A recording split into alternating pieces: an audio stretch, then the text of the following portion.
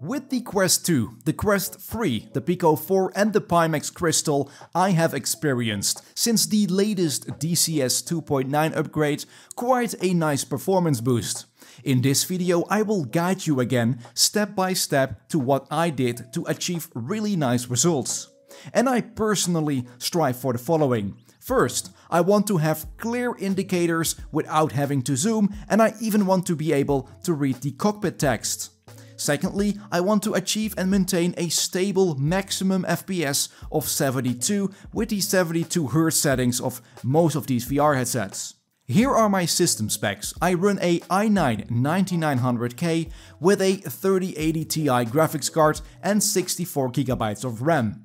You might think 64GB might be a bit overkill, but having made the upgrade lately from 32 to 64GB gave me a really nice FPS boost, and it was not that pricey to upgrade. A quick insight here: when I was playing on a multiplayer server, the Enigma Cold War server on the Syria map, my computer used 34GB of RAM, so 64 might not be so much of an overkill here. Remember, the guide works great for me, and you might have to adjust the settings to your own system, whether that is higher or lower. Let's start, and we do that by making sure you launch the multi-threading version of DCS. This is very important. You do this by navigating where you installed DCS. Open the DCS World Open Beta folder, open the bin.mt folder, and here you find the DCS.exe file that will run the Openxr version. We can also assure it does that by right-clicking on the DCS.exe icon and creating a shortcut. Then right-click on the DCS.exe shortcut, go to Properties, and add the following to the target: --force_enable_VR and --force_Openxr. Of course, I will put these commands in the description below. Congrats! The first step is done. Now, if you have an Nvidea card, please do the following. Open the Nvidea control panel, go to Manage 3D Settings and click on Program Settings and add DCS. Now, compared to my latest DCS settings guide, we leave everything by default, but we only change Power Management Mode to prefer maximum performance, and I have put Virtual Reality pre-rendered frames to 1. If you have better options that can greatly increase FPS, let us know in the comments down below. Now, also make sure to download the latest version of the Openxr Toolkit, link is as always in the description below, and open it once. Just leave everything default, don't change anything here. So, you are using the Quest 2 or even better, the Quest 3. Follow these exact steps to make sure you will get an incredible FPS boost. First, make sure to download and install OpenComposite. When installed, you should see this and you should be able to click on Switch to OpenComposite. We do this because we don't want to run DCS through Steam VR. Up next, we open the Oculus app on our computer. Click on Devices and either choose the Quest 2 or the Quest 3 and click on Graphic Preferences. Here I would highly advise to just leave it at 72 Hz, and you can always, if you like, up this to 90 Hz. We also make sure the render resolution is on the default 1x. Also here you can up the settings when you feel like you can. Now, last but not least, and this is super important, we have to download the Oculus Tray tool. When opened, you should see this. Here we want to change some settings to gain a fantastic boost in FPS. We change the FOV multiplier. We set the FOV multiplier to 0.65 or 0.60 and 0.60 or 0.65 on the other side. Now, when you connect the headset to the PC and start it up with Earlink or the link cable, you will see some black bars on each side and on the top. If it's too much for you, you can increase the FOV multiplier. But do know that this gives a very big FPS boost because it basically doesn't render the image that is outside of your view. So it's just less heavy for your computer. This again is super important, and I want you to type in the comments down below that the chicken is not blue but green, just so I know that you followed these steps, okay? So the chicken is not blue but green. The people will get very confused, but okay, we'll leave it as this. Okay, so now you are ready to go in game, but I want you to do one more thing once you are in game, and that is to press left Control F2. That will open the Openxr toolkit, and I want you to set turbo mode to on with either the Quest 2 and the Quest 3. If you notice that with turbo mode on it starts to stutter heavily, just turn it off. So, you are using the Pico 4. I use it a lot myself as well. I use virtual desktop to stream the game from my PC to the headset. But I have a link cable plugged into my computer for additional charging. If you use the standard software of the Pico 4, the streaming assistant, it will always run it via Steam VR, and we don't want to do that. So, to change this, we download and install OpenComposite. When installed, you should see this and you should be able to click on Switch to OpenComposite. This is normally something we do for the Quest, but we do this for the Pico 4 just to be sure that DCS doesn't run through Steam VR. Up next, you buy and install Virtual Desktop and run it via the Pico 4. When connected to the computer, well, here are my streaming settings. I put streaming quality on medium, and this might sound low, but the indicators and text labels and the buttons are still very clear to read. Also, put the VR frame rate to 72 FPS, 72 Hz. Now, how to open DCS via Virtual Desktop. When you are in the Pico 4 headset and you are connected with Virtual Desktop, and so you can see your desktop in the headset, go to the bottom right, click on the up arrow on your desktop, right click on Virtual Desktop icon and click Launch Game. In the next pop-up, you select the DCS.exe. Now, we can finally go in game. So, here are my in-game settings, and I use the exact same settings for the Quest 2, Quest 3 and the Pico 4. Let's start with the resolution. I put mine at 1920 by 1080, but I only do this for recording purposes. If you don't mind what is shown on your flat screen, put this as low as possible. The resolution of the cockpit displays, I put mine at 1024 every frame. Now you might be surprised here, but I use the anti-aliasing MSAA and MSAA2 4 times. Do know that this is an FPS killer, so you might want to lower these settings a bit if you want to gain some FPS. And you might have noticed we don't use any of the upscaling features like DLSS, because that just makes my image a little bit too blurry for my liking, and it's hard to see the text in the cockpit. Sharpening I do put on 0.5. As for textures, I put this on high and terrain textures on high as well, although I am a little bit in doubt if I should put this back to low because I am not really a ground hugger and I don't mind that the terrain textures look a little bit mwah. Shadows I put high, I like that, although this is another FPS killer. You can see clearly a big difference if you put it on high here or if we put it to flat only, as you can see in this example. So play around with this to your own liking. Flat shadow blurs off, secondary shadows off, triple S off, visible range to medium, civilian traffic off, I don't care, clouds to high, water I have put to low, but you can experiment with this and set it to medium if you want.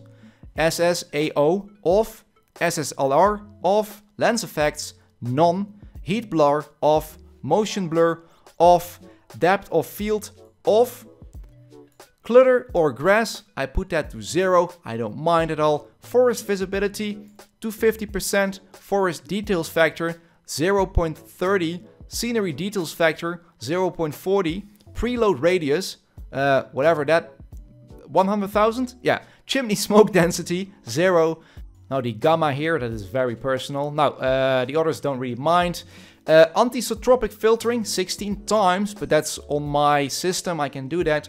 Terrain objects, shadows off, cockpit global illumination off. I don't really like that, it just distracts me.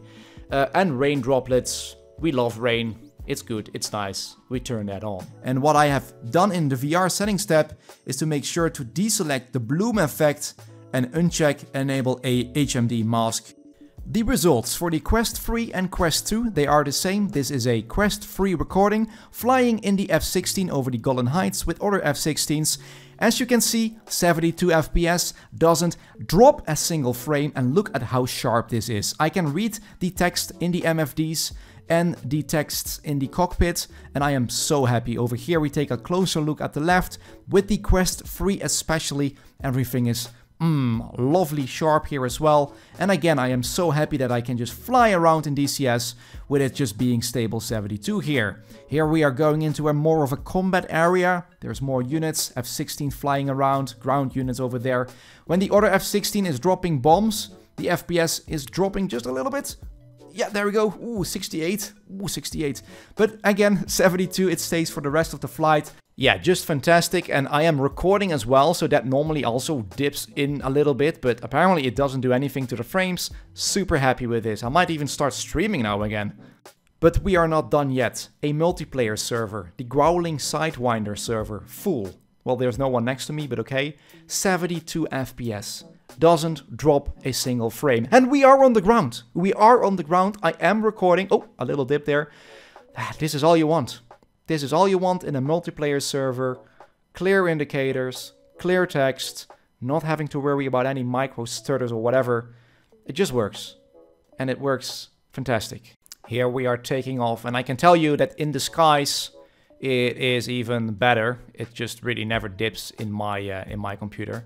Here we are taking off, and yeah, super happy with the results, guys. Please share your results as well. Let's help each other. Okay, sorry, we are not done yet. I am a bit flabbergasted. I put the render resolution in the Oculus app to 1.5, and holy moly, you should see what I see right now in my Quest 3 headset. This is sharp. It has a little bit more drops in frames, but still a stable 72 FPS, I would say. And yeah, this is, I can read everything. I can read everything. I'm flabbergasted myself a little bit. If you can, if you have the space to do it, try a little bit to tweak with these settings in the Oculus app. Get some extra resolution in and see if you can make it, because it really pays off in clarity. And here are the Pico 4 results, and it does have a little bit of a problem when I record in OBS. It has some frame drops here, but if I don't record, it is at a stable 72 FPS. Again, in the Pico 4, it's quite clear. It is sharp. With the settings I showed you, you can read the text in the MFDs and the text in the cockpit as well. Unfortunately, the Pico 4 doesn't have something like the Oculus Tray tool, so we can't narrow the image down to only render what we see, like the Quest 3 or the Quest 2. So we can't get that FPS boost, but hey, I am super happy with these results as well. For the Pico 4, it's super sharp. And yeah, I mean, we are pretty much at a stable 72 here, especially with when I'm not recording. Again, here a little bit the cockpit. And here we are in multiplayer, the Growling Sidewinder server, a full server, kind of 72 FPS. We are on the ground. We are on the ground. There are other planes around us. I am surprised we can maintain 72 FPS. With the DCS 2.8 version, I was not being able to do this on the ground when recording. So I am super happy with this. We can see some dips here occasionally. But holy moly, like the Quest 2, like the Quest 3, I am flabbergasted that we can do this. And here we are in the air. Well, as you can see, 72 FPS. Trying to do a little bit of a formation flying in the multiplayer server. Just super happy that when getting close to a friendly plane, we can just maintain that 72 FPS. Okay, now let's take a look at the Pimax Crystal, and oh man, in love with the headset as it is just so sharp. We have the Openxr Toolkit already, but we also need the Pimax Control Center, as I like to call it. Link is like all the other tools in the description below. The Pimax Crystal has eye tracking, and so it does have foveated rendering.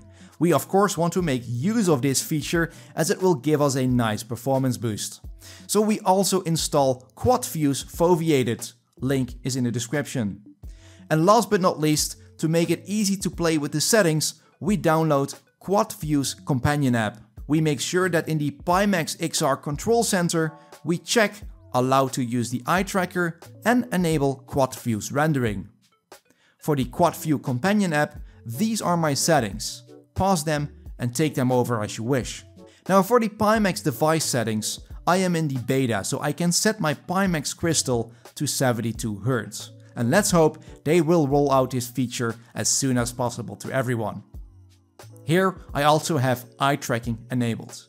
In the Games tab I have the render quality to maximum, as well as the dynamic foveated rendering. Make sure you have unchecked Smart Smoothing. And that's it. We can now start the game, and as the Pimax Crystal offers such a sharp resolution, I had to downgrade the settings a bit. So here are my in-game settings for the Pimax Crystal.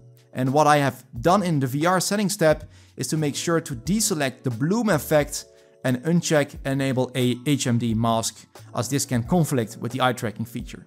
Once you are in game, I want you to do one more thing, and that is to press left Ctrl F2 to open the Openxr toolkit and then set turbo mode to on. If you notice that with turbo mode on the game stutters very heavily, just turn it off. And here are the results for the Pimax Crystal, and you might think, damn, that looks all very blurry. That's correct, because of the foveated rendering, it only makes the picture sharp to wherever I am looking, and it makes that very sharp. Compared to the other headsets, this is the clearest image you can get. Unfortunately, OBS, the recording software that I use, is conflicting heavily with DCS, so I lose about 7 to 10 FPS when I am recording, so you can add that up. But I can tell you one thing, if you have a high-end PC, and I am talking a 4090 graphics card, and you play only seated simulation games and you want to bring VR to the next level, the Pimax Crystal is the way to go. And here we are in a full multiplayer server. Again, the FPS drops because I am recording, so add 10 more FPS, between 7 or 10 more FPS, and I am super happy with this. Again, it might look blurry to you, but trust me, wherever I am looking, it is absolutely crystal sharp. Here in the air, if I stop the recording, again, I am repetitive, I know, but then it gets to 72 FPS and it stays there. So super happy with these results as well. And so, I really hope that this guide helps you in playing DCS in VR with maximum performance. And let us know what it did for you. Post your system rigs in the comments down below with the performance results, and let's learn from each other so we can maybe help each other out with getting the best settings for VR. Thank you for watching this guide. A simple like to this video is enough to support me. And as always, I hope to see you in the next video. And don't forget to subscribe if you want to keep up to date with the latest VR stuff. Ciao, ciao.